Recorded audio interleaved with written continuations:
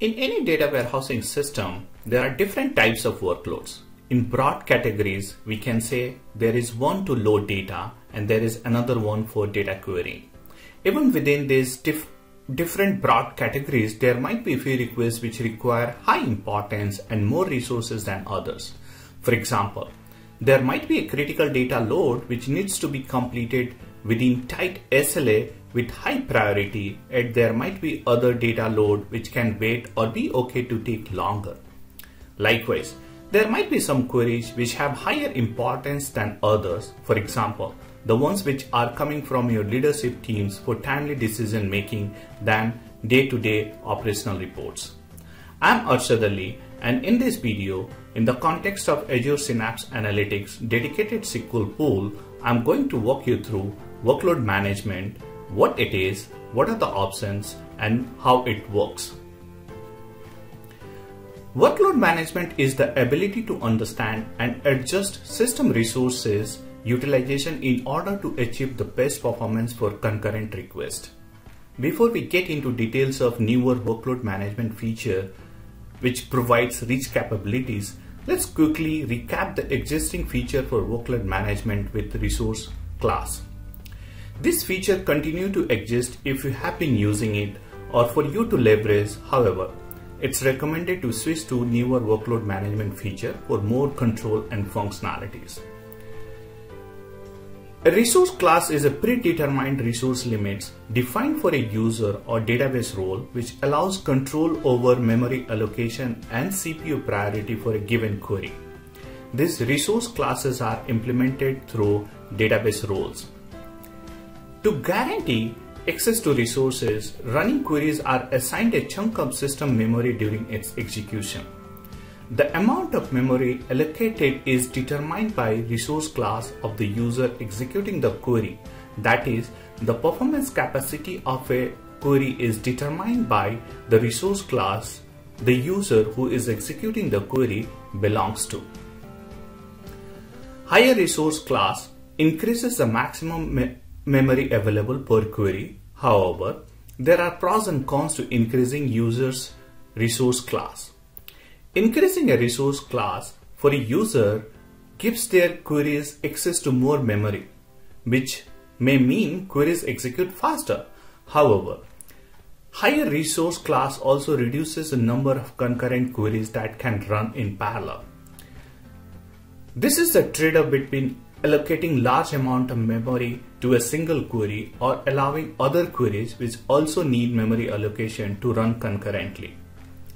If one user is given high allocation of memory for a query, others will have less amount of memory to run their queries, or maybe they will have to wait for resources to free up to start execution in first place. There are certain types of requests which honor resource class and which may require large memory allocation, hence you may need to grant larger resource class to make these requests run more efficiently. For example, memory intensive queries with large joins and sort operation, cluster column store index creation or rebuild which requires a lot of query execution memory to maximize row group efficiency, etc. Yet, there are other types of requests which don't honor resource class or don't require higher resource class and will absolutely be fine with default resource class. The important point to note here is, or the key here is to find a balance between large query runtime and overall concurrency. There are two types of resource classes, static and dynamic. Static resource classes allocate the same amount of memory regardless of the current performance level, which is measured in data warehousing unit or DWU. Since queries get same memory allocation regardless of the performance level, scaling out the SQL pool database allows more queries to run within a resource class. Static resource class are ideal if the data volume is known or fixed. The static resource classes are implemented with these 8 predefined database roles that you see on the screen. Static RC 10, 20 up to static RC 80.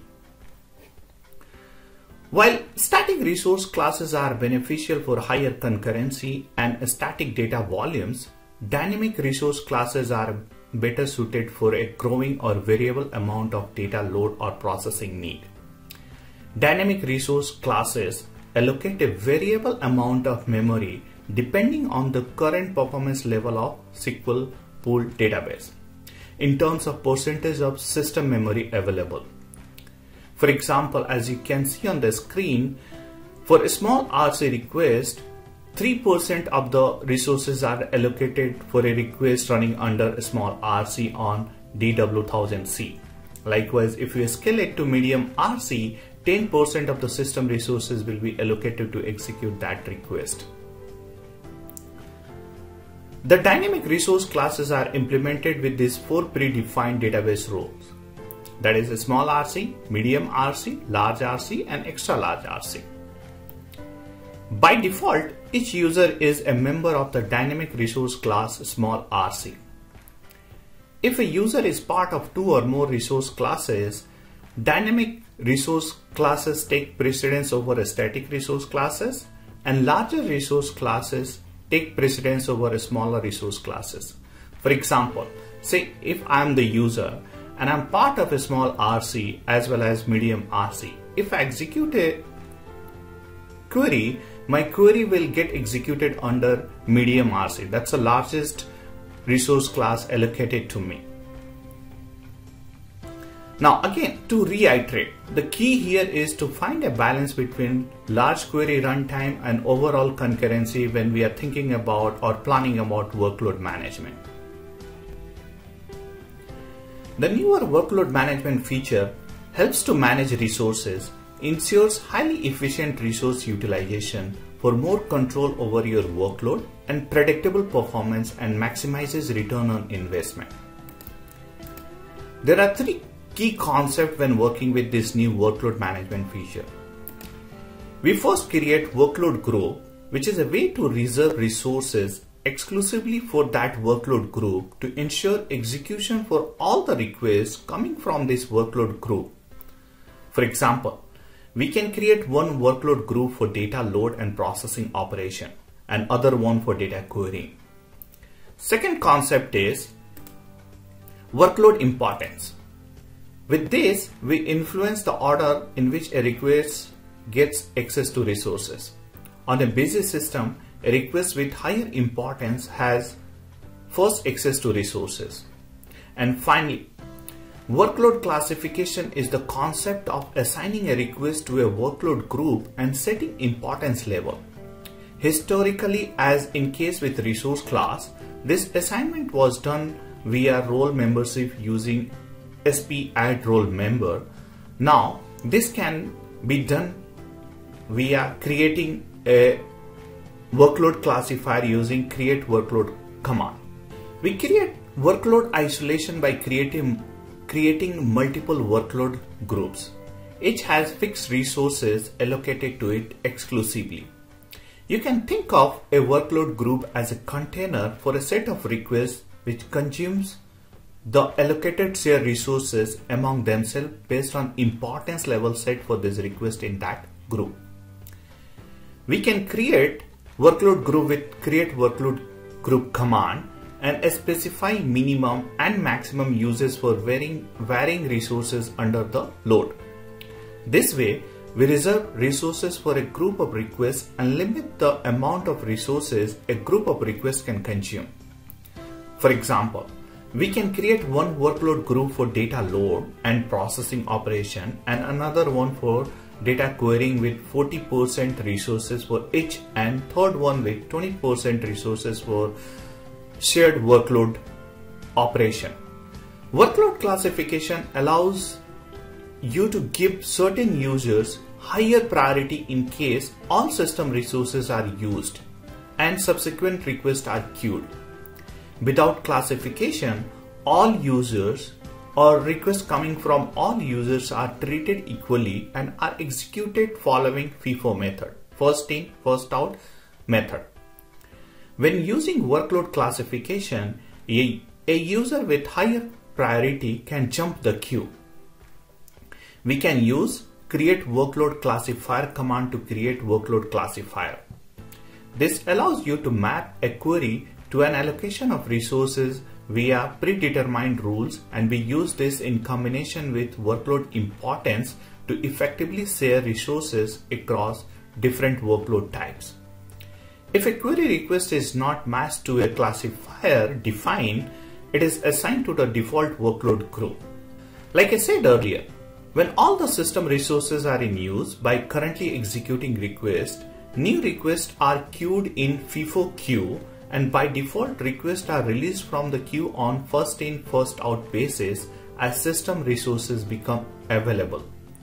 In this case, workload importance can be leveraged to allow higher priority requests to receive system resources immediately regardless of their position in the queue and jumping to the front of the queue. Let's understand this with an example. Let's say we have a state analyst who have normal importance, whereas next analyst who has high importance. The request coming from a state analyst will be executed in the order it's arriving. The moment a request comes from national analyst, the request will be queued into the queue, but immediately will be given the high importance and brought into the front of the queue to get executed with this high priority defined for national analyst. Let's try to understand workload importance with another example.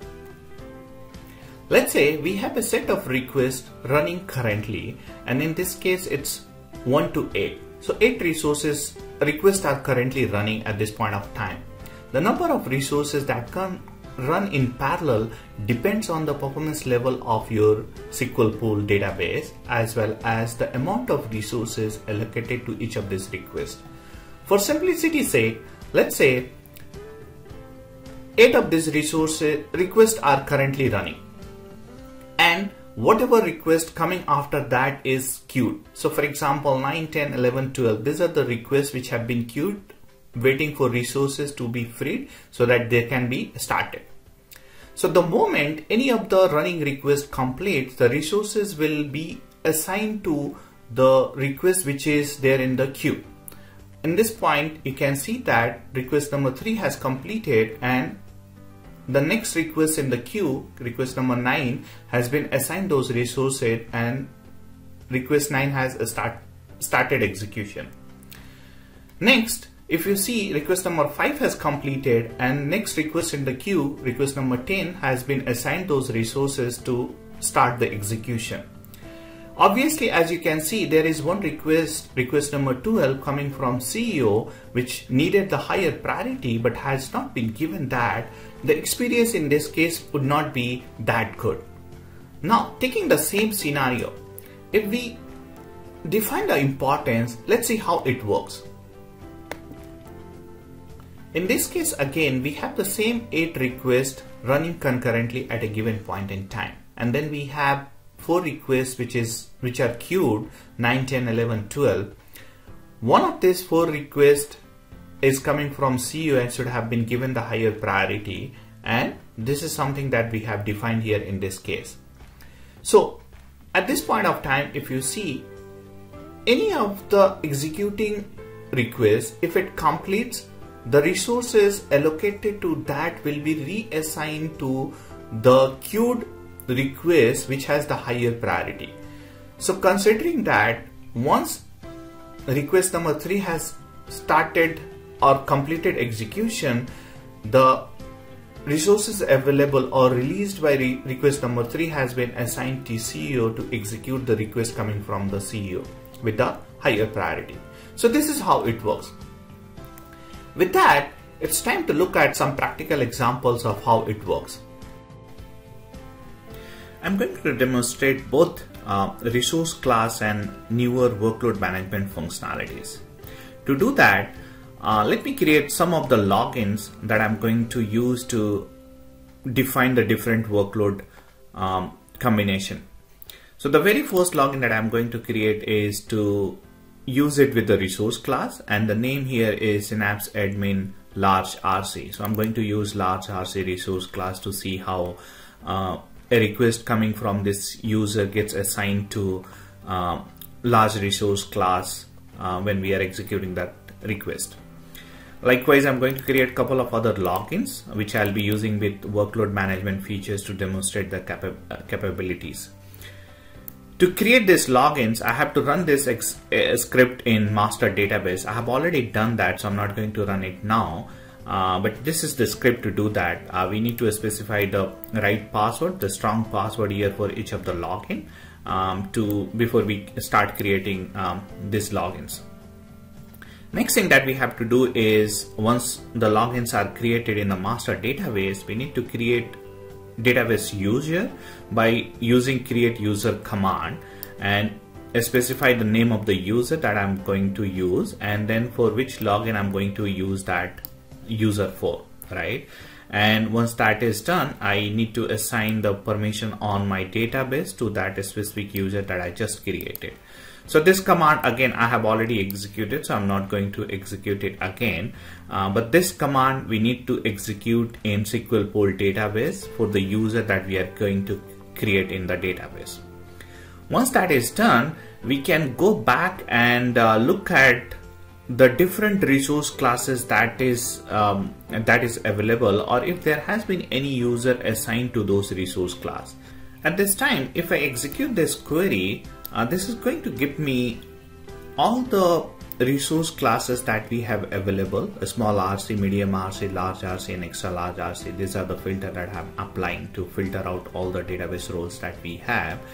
And it's going to give me the list of users assigned to any of these resource classes. So at this point of time, if I execute this, I'll see there is no record coming in over here. To assign a user to any of the available resource classes, we need to use sp add role member, system stored procedure, and then we need to specify the resource class to which we want to assign the user to, and the name of the user which needs to be assigned to that resource class. If I execute this command, this is going to add Synapse admin large RC user to large RC resource class.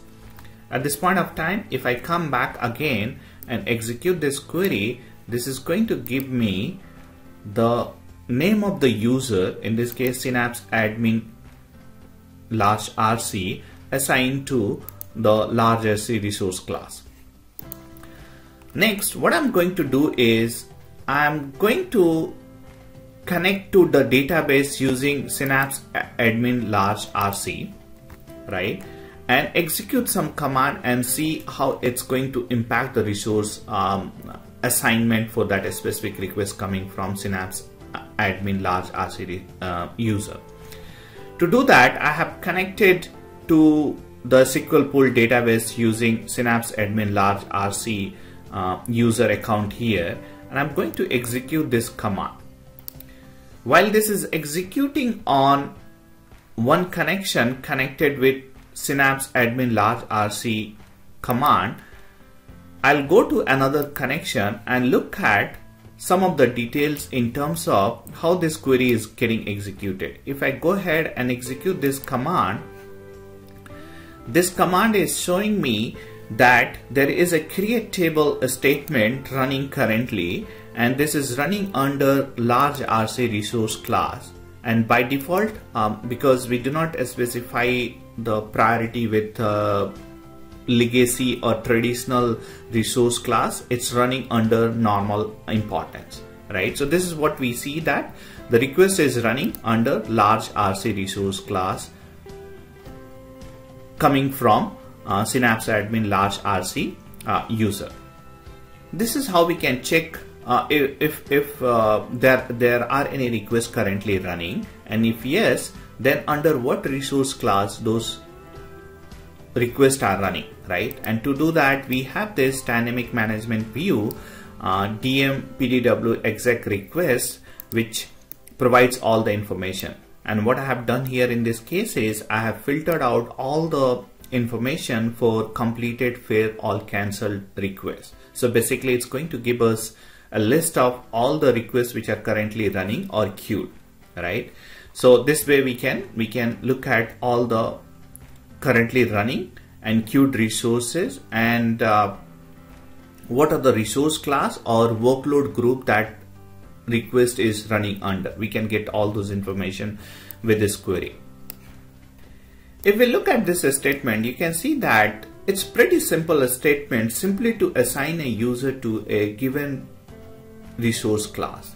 There is no way to define the priority of execution of requests coming from that user, as well as there is no way to control what all requests coming from that user should be executed against this resource class, right? So there are certain limitations with existing feature of using resource class for workload management, and that is where workload management feature, the newer feature, comes handy and provides richer set of capabilities to take care of those kind of requests. As we discussed earlier, we first need to create workload group. A workload group is a way to isolate the different types of workload. And what I'm going to do in this case is I'm going to create two workload group. One is for data load and processing, and there is another workload that I'm going to create is for data query. When we create this workload group, we can specify certain sets of parameter, right? And very first one is minimum percentage resource. In many of the cases, you leave it as 0, right? But there are certain cases where you would want the minimum resources to be allocated to this workload group. Say for example, the example that we saw for requests coming from CEO. If you do not want CEO to wait for executing his or her request, you would like to have that workload from to which that CEO belongs to a minimum percentage of resources for the request to get started immediately, right? So in that case, you might have to set a minimum percentage of resources allocated to this workload group. However, note that this reservation restrict the concurrency. It means that the resources reserved here is not shareable across other workload group, right? So it means also that the sum of minimum percentage resources from all the workload groups should not be higher than 100%, right? So this is what we can specify with minimum percentage resource. Cap percentage resource is another parameter which you can use to specify the maximum percentage of resources this workload group can consume if the resources are available for executing more requests, right? And again, you can set any value greater than minimum percentage resources that you have set. However, the effective percentage resource will vary based on how many workloads group you have already created with minimum percentage resource defined higher than 0, right? So this is cap percentage resource parameter. Then comes request main resource grant percent, right? So this is going to be the minimum amount of resources allocated to each of the requests in this workload group. This needs to be a factor of minimum percentage resource that you have specified over here. So in this case, if you see, I have said like minimum percentage resource is 30%. So 30% resources are reserved for this workload group only, and it's not going to be shared across other resources. And then I'm saying request minimum resource grant percentage 5. So 5 is a factor of 30. It means there will be concurrent 6 requests running at a minimum if there is any need, right? So it guarantees a minimum of 6 concurrent requests running at given point in time with this configuration. Then the next one is request max resource grant percentage. So this is again for each request. Earlier we specified the minimum resources assigned to a request coming as part of this workload group. With this one, we are trying to specify the maximum resource getting allocated to a request in that workload group, right? And again, the effective percentage will vary based on how much resources are available. It's minimum going to be the one that we have seen over here, the maximum will vary based on what all workload that you have created and how many requests from those workload groups are executing at that point of time. And then the next parameter is to specify the importance of requests coming from this workload group. So the importance can be defined at multiple level. At workload group level also you can define the importance. So in this case I'm saying normal, however there are 5 different options to choose from. You can have low, below normal, normal, above normal, or high, right? For now I'm choosing the normal for my workload group for data load operation. And then finally we have query execution timeout in seconds. So default value for this parameter is 0. It means none of the requests will be timed out. If you set it to any value other than 0, the request will time out after those many seconds of execution if it has not completed by then, right? So this is the last parameter that we specify to. So this is my first workload. I'm going to create this first workload now. Let me execute this code and let's see. This command is executed successfully. So I have my first workload created. Next workload is going to be for data querying, and I have the same set of parameters again. However, in this case I'm saying minimum percentage resource is 50%, right? So in my earlier case I said 30%, in this case I'm saying 50%. So let me execute this and I'll show you the result of this. Once these scripts have completed execution, we can go back and look at this dynamic management view to see what all workload groups are currently existing in the database, right? If I go ahead and execute this, you'll see that there are 12 existing workload group that is already there, and the 2 which we just created here, right? The existing ones, right? So existing ones are for the scenario where you are migrating from resource class to workload management feature, right? So this is for backward compatibility, and as you can see there are 8 static resource class, and that is what has been mapped to 8 workload group over here, and there are 4 dynamic resource class, and those dynamic resource class have been mapped to 4 workload group over here. So this 12 workload groups are kind of predefined, pre-configured, and cannot be deleted. These are something that I created, and the other thing that you will notice over here is the very first one is I defined as 30 for minimum percentage resources, and this is what I see, and then I defined 50 for minimum percentage resource for my next workload group, right? So this is how I have defined this different parameters. To get more details about this workload group, there is another dynamic management view, DM workload management workload groups stats. This gives a bit more details about all those parameters that we have set, right? So let's execute this and let's look at the 2 of the workload that we just created. So if we look at this one, this is work group for data load, and we said 30% minimum resources will be allocated to this resource group. So it means 70% of the resources are still available for other workload group to share or use, right? And this is what you see as an effective cap percent resource group for the data query resource group.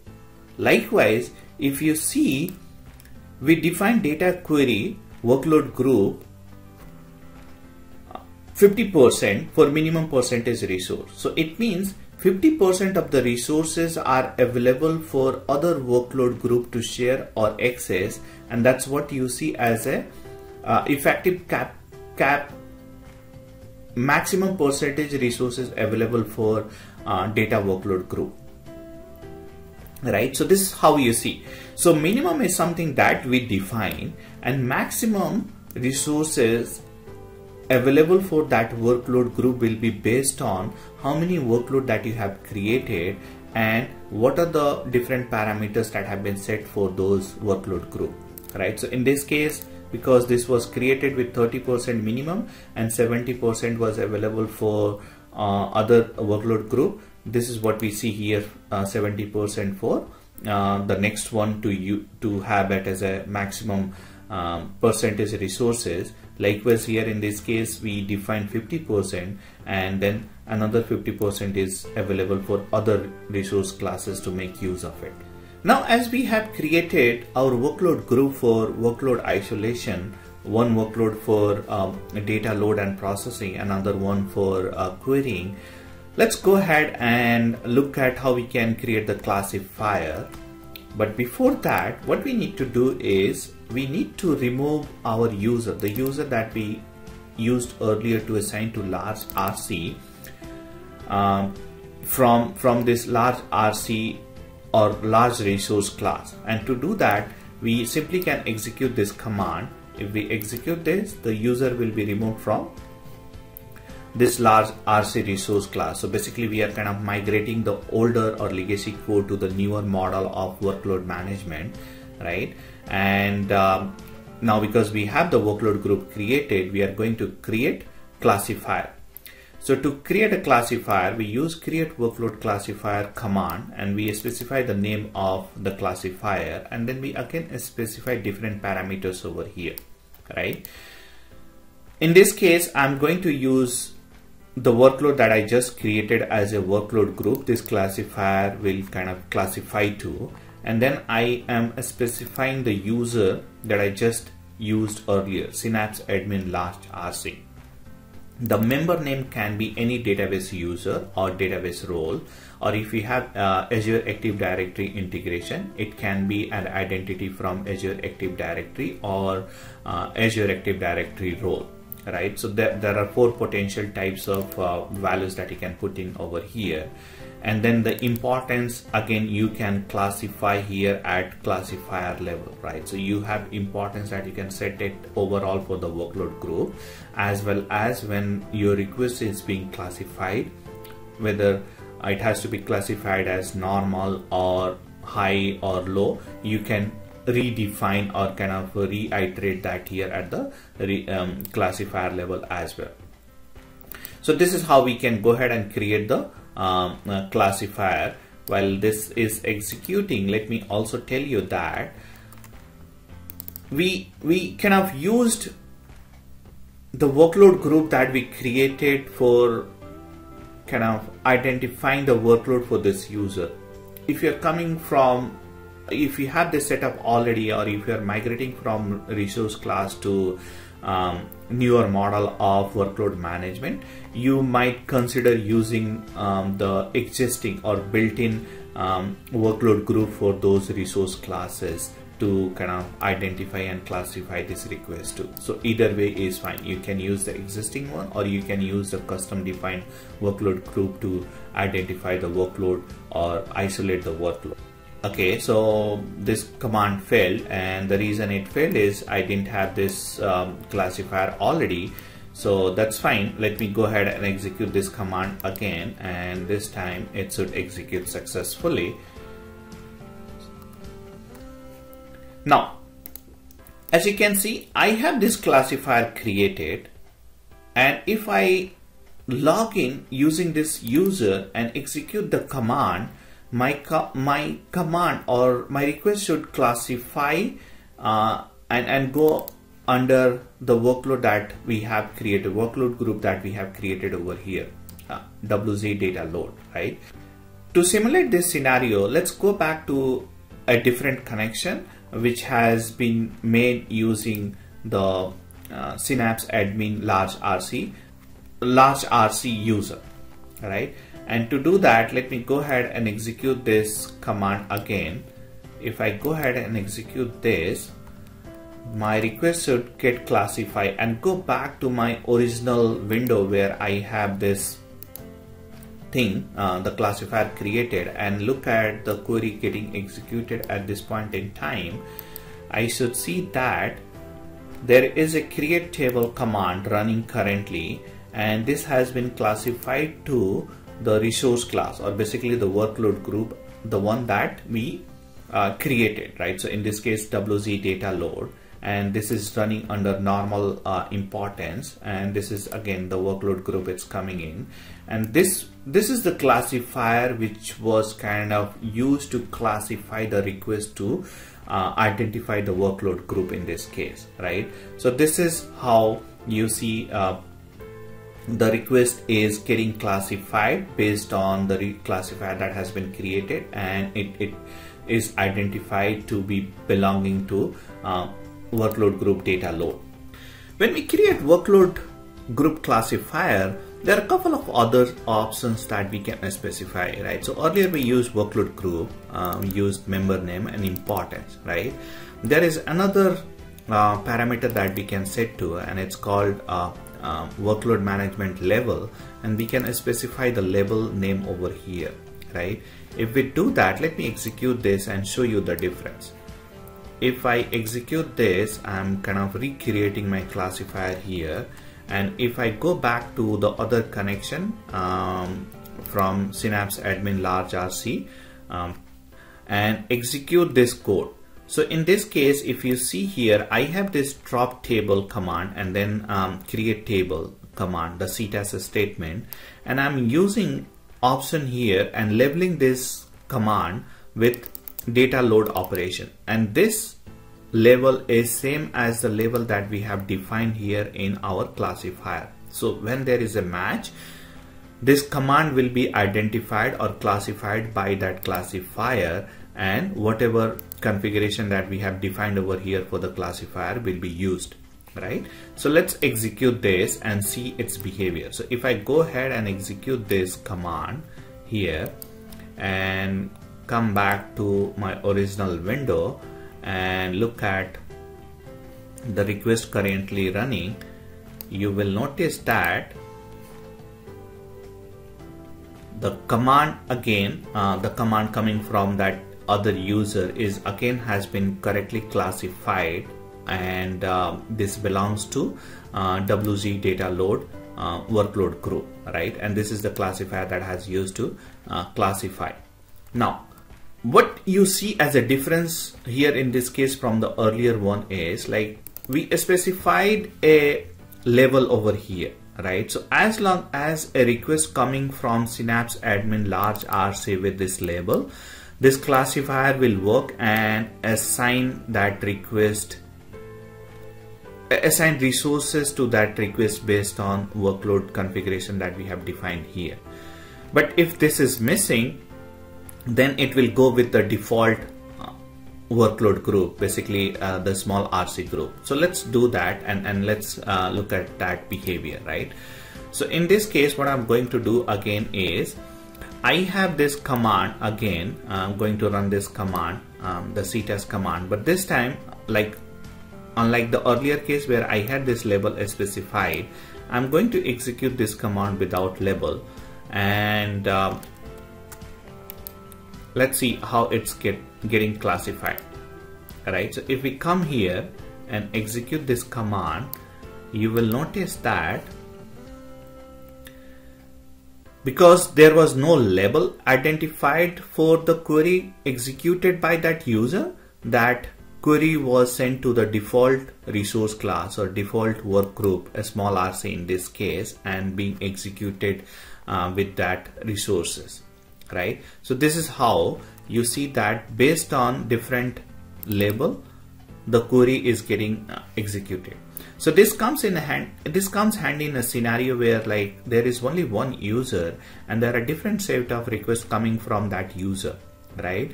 And those set of requests needs to be classified based on different parameters, or say classified differently for some reason, right? So in that case, what you can do is you can create multiple classifier and you can define level for each of those classifier, and when the request comes, the request should have those classifier attached to those requests, and based on the level attached to those requests, classifier will be able to identify the workload and map it with the right workload group, right? So this is how you can leverage the level with the query to classify the request. So this is one way to do that.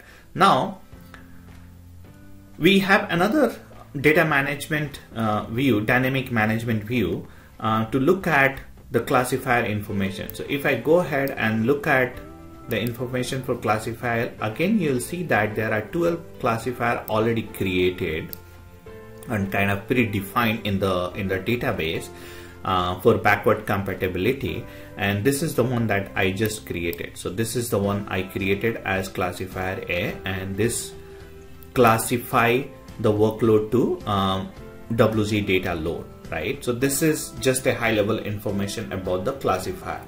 There is another dynamic management view, workload management, workload classifier details. If I look at the details of this dynamic management view, I'd be able to see the other details, right? So in this case, it's telling me the member name here is Synapse admin large RC, and WLM label is data load operation, right? So we can look at this dynamic management view to understand how the classifier has been configured, the existing classifier has been configured. So this is one way to do that. What we see over here is with this option A is like we defined a label to classify to this workload group, and every time when Synapse admin large RC has to execute a command, has to specify this label, or else that will be classified into the default workload group, right? What if I want to execute multiple set of a statement and do not want to specify the level with each of those statement, right? So is there any way to do that? Yes, there is another way, right? And to do that, the other parameter that we can leverage in this case is called WLM context, right? And we can again specify the name of the context that we are going to save, right? So in this case, again, workload group is going to be the same as the previous one. Member name is again going to be the same as the previous one. Importance is again same as previous one. For now, I'm keeping it normal, but you can change it to low or high based on your preference. And WLM context is the different parameter here, and I'm specifying this value over here, right? So let me go ahead and execute this command to recreate this classifier with this new set of parameters, right? Once I do that, I can go to the other window with Synapse admin large RC connection, and what I can do is I can set the session context by executing this command, right? So what I'm doing here is I'm calling this system stored procedures sp set session context in this case, and I'm saying key is WLM context, and then I'm specifying the value over here. So in this case, data load operation, right? So I'm setting the context with this command. Let me execute this, right? And once this is done, I can go ahead and execute as many as command I'm executing, right? They all will fall into the context that I just created and will get classified based on the classifier we just created. So let me execute this one command at this point of time and go back to our other window again and look at the query which is currently executing. If we look at this, you'll see that the CTAS statement again has been rightly classified using the classifier that we have over here and the context that we have defined to the right workload group, right? So this is how we can use the context. So when we are using the context, unlike in the previous case where we had to define the level with each of the query, with context you can set the context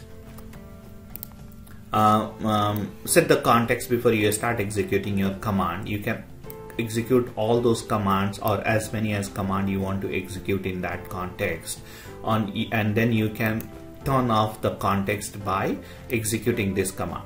So you take the same command as the earlier one, but this time you set the value to null, right? So that way the context has been reset, right? So anything after that will not be treated as part of the context and will not be used by that classifier. Anything between this line and this line will be treated as part of the same context and will be used by this classifier to classify your request to different workload group, right? So this is how we can use WLM context. So this is the second parameters to kind of classify the workload or a request coming from the users. Now there are a couple of other options also. For example, you can classify the request based on the timing, right? So a start time and end time, when you're using this, you have to use it together, and this is in UTC.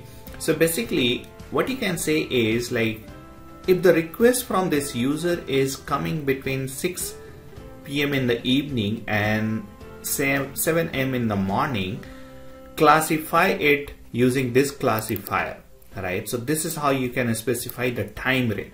So this is the kind of flexibility that workload management feature, the newer workload management feature provides, which were missing with the resource class workload management, right? So we can define the importance, we can define the level for each of the query, we can define the context if we have multiple query to execute in one go or simultaneously, or we can define the time range during which this classifier will be active to classify the request coming from that user. Now for importance, we talked about this example in our slide, right? So what we can do here is, like, we can create two classifier, classifier B and classifier C. In this case, what I'm saying is my workload group is data query, and the username is user login A, and in this case user login is CEO, right? And in this case the importance is low, and in this case the importance is high. If I go ahead and create this classifier, and the moment any request comes from CEO or this account, that gets higher priority and is placed in front of the FIFO queue, or basically the queue that we have. There might be a scenario where you have multiple classifiers defined for a single user, and each of these classifier has different sets of parameters, right? So in this case, if you see here, I have classifier A and classifier B, right? And they all are kind of classifying to data query workload group that I created, and they both are for user login A. However, in this case, if you see, the importance is high, and this has the label data query operation, right? In this case, the importance is low, and I have the start time and end time, right? So if the execution is during off-peak hour, on the priority or the importance is low in this case, right? So you see this conflicting kind of configuration for same user to classify the request coming from that user, right? Think of a scenario where a user is executing a code by using a level where data query operation is specified, and that execution is running at, say, 7 p.m. in the evening, right? You were expecting it to be classified as low importance, but because the user has specified the label, the request will get high priority and will get classified by this classifier, right? So this is, if this is a scenario, you know that there are different weightage of different parameters that we can specify this classifier, right? So for user, the weightage is 64, for role the weightage is 32, for label it's 16, for context it's 8, and a start time end time it's 4. So basically what it does mean is, if we look at this example, we have user in this case 64, and then it has the label. So 64 and 16, this is going to have 18 weightage, whereas in this case it's going to have 64 for user and 4 for start time and end time. This is going to be 68. So this is going to have lesser weight when classifier works, right? So this is something is good to note, that if you have different kind of classifier which has different parameters to classify the same users with different parameters, you might get into this conflicting scenario, and you can leverage this weightage information to rightly set the parameter for your classifier. So in this case, if I want my classifier to use this low importance for my query running at, say, after 6 o'clock in the evening, what I can do here is either I can use label parameter to the second classifier, or I can remove the label information from my query. So either way, it's going to classify to classifier B in that case. With that, it's time to wrap up again. Thank you for watching. Please do like, subscribe, and let me know your feedback or any specific topic you would like me to cover next. In my next video, I'm going to talk in detail about different data ingestion patterns and options available when working with SQL pool. Stay tuned.